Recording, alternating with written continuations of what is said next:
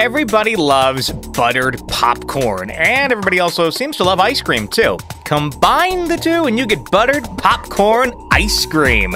That's exactly what I'm going to show you how to make on this edition of Kitchen Creations.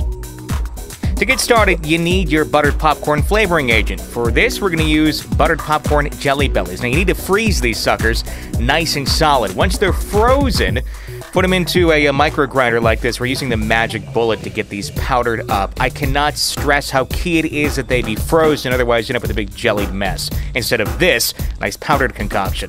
Then we're going to make the ice cream. Some heavy whipping cream, some milk, and we're going to get it into a bowl and mix it with about a cup of powdered sugar and mix that sucker until all that sugar is completely dissolved. That is so key that it gets dissolved.